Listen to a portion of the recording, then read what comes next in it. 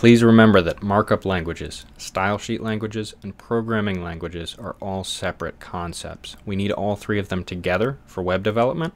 We're not learning just one language, but several of them, and each one is going to serve a different purpose.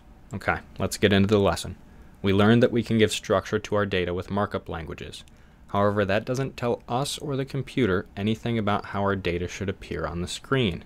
So we need style sheet languages to control the presentation and styling of our data. A few examples of style sheet languages are CSS, SASS, and LESS. CSS, which stands for Cascading Style Sheets, works alongside HTML to give styling to the data that we've just marked up with HTML.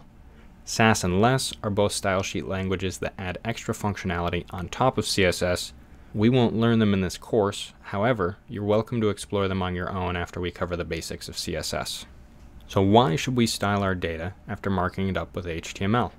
All web browsers provide some default styles for our HTML, but honestly, they look like hot garbage. We should style our markup because proper styling dramatically improves the user experience. In the English language, proper styling includes the larger text size of titles, indentations at the beginning of paragraphs, and good spacing between paragraphs, all of which improve readability.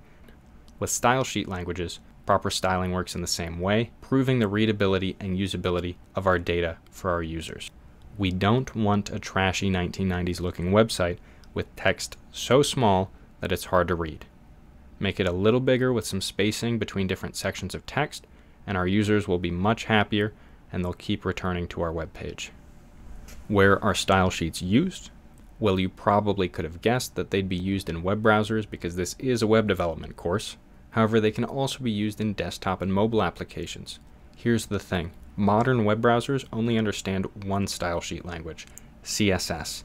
So if you ever decide to use a different one, like SASS or LESS, they come with programs to convert them into CSS. That step is required before those languages will work in the browser. So how are we going to use these style sheet languages, particularly CSS? Well, unfortunately right now we don't know enough about HTML to fully understand how CSS works. So the only thing that you need to take away from this section is that we can write our CSS directly in our file of HTML markup, which is what's happening in examples 1 and 2, or we can separate it out into its own CSS file, which is what's happening in example 3.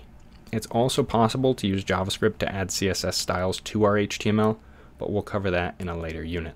In this unit, we'll cover CSS styling in detail after we've done the HTML lessons. The last thing we need to take away from this lesson is that CSS looks clearly different from HTML markup. We want to keep these two separate in our minds. CSS and HTML look different, they work differently, and they have different purposes and rules. They're two completely different languages.